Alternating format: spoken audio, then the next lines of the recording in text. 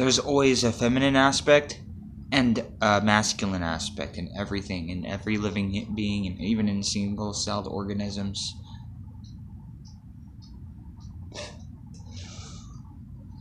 You know, there's no such thing as gender roles. There's just the feminine and the masculine, and they are equal elements of this world. We need to stop thinking about, transgenderism or cisgender. We need to accept the fact that we're energy, and that energy comes in many forms. That energy will always expand itself, will always doubt itself the more it expands. So once we go deeper into this world, deeper into the holes of society, we can actually go in and fix it.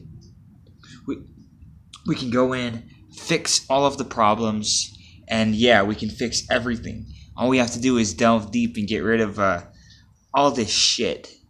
Get rid of all of it. Start new.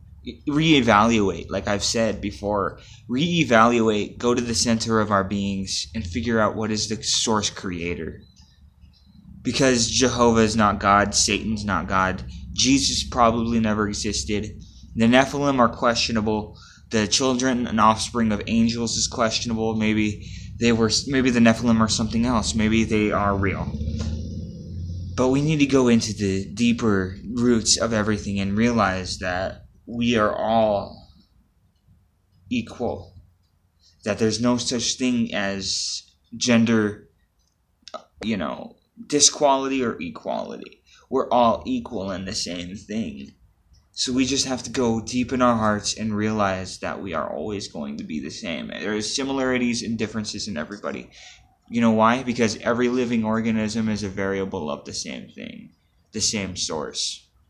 Peace out.